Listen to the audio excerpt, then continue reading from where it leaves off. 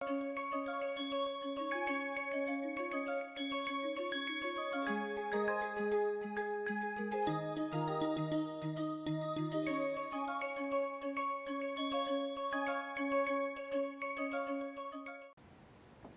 on these caveats, what we are seeing is emergence of the second wave of positive psychology, and that second wave is riding on the recognition of the dialectics of the positive negative of the human psyche. This is explained by Lumas and colleague in large number of papers. We can summarize this aspect in the three principles: principle of appraisal, principle of covalence and principle of complementarity. Principle of appraisal is about difficulty of categorizing phenomena as either positive or negative. Is optimism always positive and pessimism always negative? It is a questionable thing. So, this principle is about that. Principle of covalence is about those experiences which involve blend of so called positive and so called negative experiences. This is explained by Lumas through post traumatic growth and love. These two examples explain the principles of covalence. Based on these two principles, they arrive at the third principle, that is principle of complementarity. That says that flourishing depends on a complex balance and harmonizing of the light and dark side of life. Let us look at these principles in more detail. So, principle of appraisal, this can be understood by so many examples. We will look at these 4 or 5 examples. Optimism and pessimism. So, optimism is good, it is good for well-being for the normal population, as well it is good for the serious patients of the different diseases. Medicine works probably more strongly in the people who are having the optimistic attitude about their cure, but it is not that pessimism is always negative and always pathological. We can take example of NASA's endless simulation of the bad news scenario. About any project, there is a very active, sincere thinking about what may go wrong, and based on that large number of simulations are played. So, pessimism over here is resulting into positive outcome of this in terms of the success of the project. It is contributing to the success of the project. Whereas, many a time optimism may play as detrimental, and there is a study being quoted in this paper which says that in the game of gambling, more optimistic people actually lose more money, they suffer more. There are large number of studies suggesting that self-esteem is very important for personal growth, it is positively related with the well-being. But it is also found, and in one of the Seligman's work itself it is reported, that inflated self-esteem, that because of the teachers and the parents extra effort to build the self-esteem, child or people can develop inflated self-esteem, and when these people come across, when the reality of the world hits them, they are more likely to go into depression. So, high self-esteem, which otherwise in general is considered to be good for well-being, was found to be not good in many such cases. Similarly, humility, which is considered to be opposite of self-esteem, was found to be very useful, more functional, resulting into long-term well-being in many studies. Third example is freedom and restriction. A very straightforward, simplistic understanding will say freedom is good and restrictions are bad.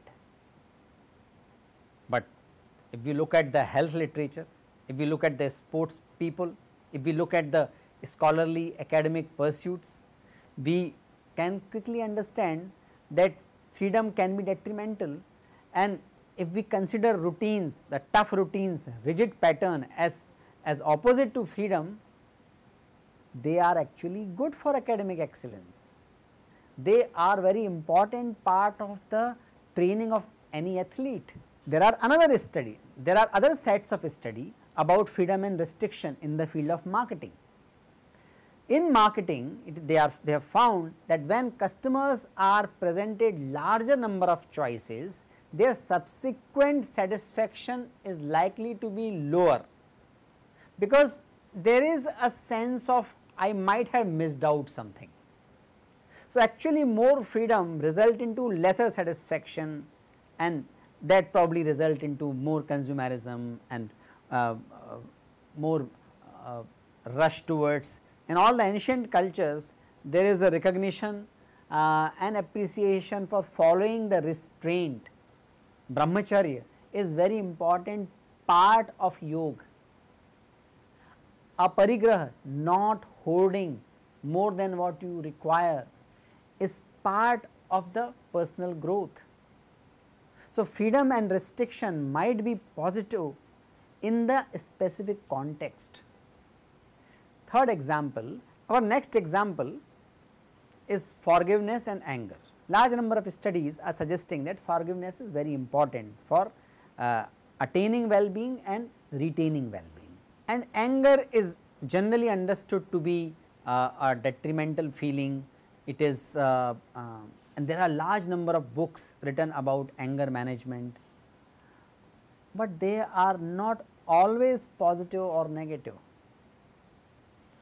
Excessive forgiveness can be negative,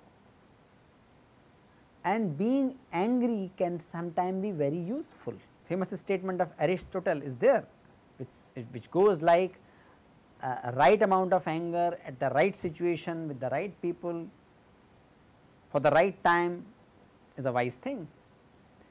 Anger is also understood, anger can also be understood as moral emotion, particularly when it is directed towards others. When we see some injustice happening to someone else, if we do not feel angry, we may not feel urged to act against it. Many of such situations are studied in the context of married life as well. So, in the same paper, you can look at the reference of McNulty and McNulty's work with many other colleagues. They have followed interesting research design to understand what extent these so called positive emotions are useful and actually contribute to well-being. So, they studied these variables in the context of married life, and they tracked the married couples, newly married couples. They tracked some of the couples, looked at and got the assessment done about their well-being, satisfaction with life, etc. for 3-4 years, and they have found that optimism, self-esteem, freedom, forgiveness may not be helpful in the long run in particular type of relationships. What are those type of relationships? In the, for example, abusive relationships, or when one partner has a tendency to show anger and being abusive. When this problem is mild, optimism may work, forgiveness may work, but when a partner has issue in terms of his or her anger or being abusive, more seriously, in the long run actually optimism works negatively for the life satisfaction. Forgiveness actually works negatively in the long run with a partner who has excessive tendencies, serious tendency of being abusive or being angry. Actually, in the being restrictive, being tough, being more upfront about these negatives of the partner is good and it prevents the long term problems in the married life. So, McNulty's work is very interesting to understand the dialectical nature of the positive negative well-being, and it invites us to look at all these things in the particular context. In a particular situation, certain things can be positive and negative, and we need to understand these things in the right context. Another example in the principle of appraisal is about showing happiness in sadness. Because of overemphasis on importance of being happy, importance of being positive, people might be feeling, and some people actually feel burdened to look positive and look happy, which eventually contribute to sadness. Sometimes it is important to express sadness, to get things resolved, to give the signal to your loved ones, to give signal to the system to respond to. So, the positive negative is not so straightforward, and we need to understand in the right context, and we are going to delve deeper what it means to manage ourselves and manage our career.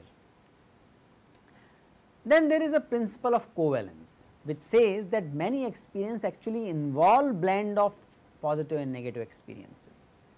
And one example is post traumatic growth. After trauma, which is actually a intensely negative experience, people, large number of people result into more personal growth. They become more responsible, they become more sensitive, many times they become better problem solver. Their sincerity, their commitment for a positive cause, all that is found to have increased after the trauma. Similarly, love is understood in its many shades. In the Indian tradition, we call it Shringar Ras, and we looked at Shringar not only the not only a pleasant experience, not only the union of the union of the lovers, if it is romantic love, it is also the separation of the lovers which gives Sangar, which is called Viyog Sangar.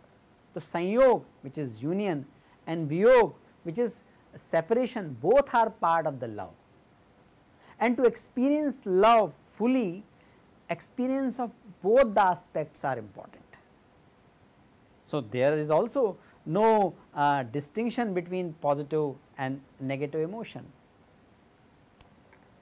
Based on the principle of appraisal and principle of covalence, we can say that flourishing depend on complex balance, and it is somewhere experienced in harmonizing of the light and dark side of life.